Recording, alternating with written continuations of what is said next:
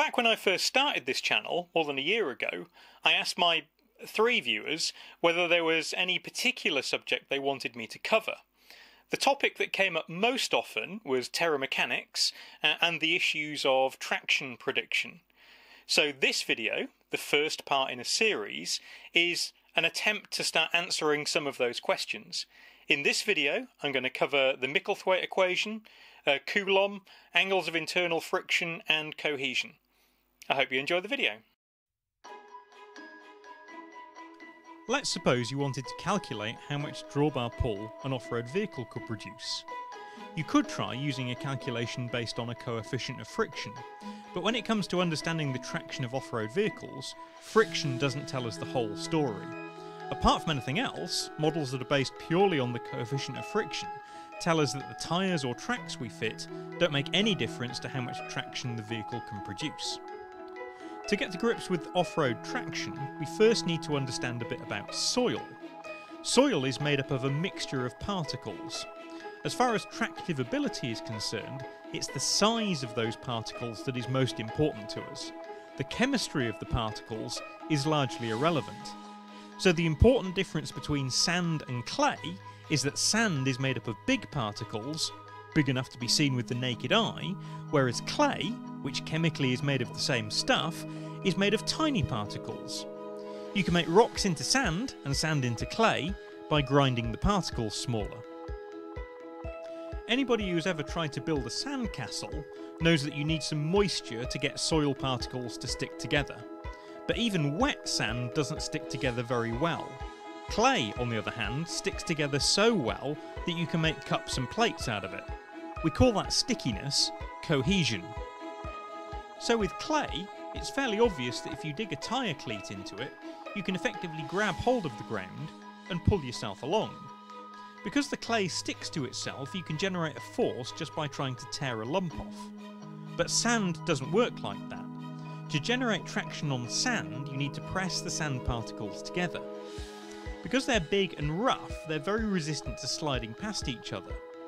The measure of that resistance is referred to as the angle of internal friction. The proportion of sand and clay in a particular soil varies from one place to another, depending on factors like local geology. In some areas, the soil will be almost pure sand, whereas in others it will be almost all clay. In many places there will be a mixture of clay and sand, so that the soil has both cohesive and frictional properties. Back in 1776, a French military engineer called Charles Augustin de Coulomb demonstrated that it was possible to measure the cohesion and angle of internal friction of a sample of soil. This Coulomb, incidentally, is the same Coulomb that gave his name to the unit of electrical charge. Nowadays, the definitive way to measure the proportion of cohesive and frictional strength in a particular soil is to use a device called a soil shear box.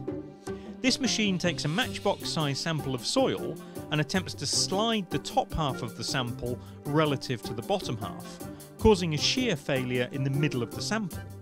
This machine also applies a variable amount of vertical force to the sample. With no vertical force applied, all of the shearing resistance of the sample comes from cohesion.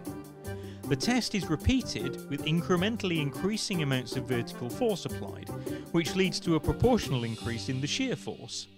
The shear and vertical stresses, i.e. the measured and applied forces, divided by the cross-sectional area of the samples, are plotted on a graph.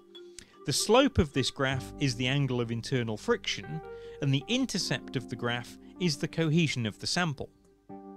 During the Second World War, a researcher working at the Chertsey Military Research Centre in the UK, called EWE Micklethwaite, developed an equation to predict the maximum amount of traction that a vehicle could produce on any particular soil, which he called Hmax.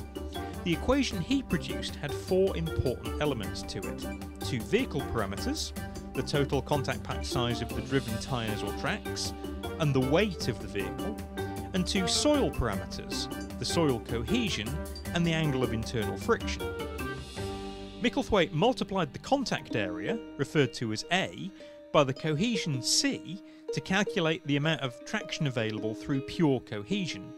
On dry sand, that will be 0, but on a soil that contains clay, you can increase the amount of traction available by increasing the size of the contact patch, and thus grab a bigger area of the ground with the tyre or track cleats.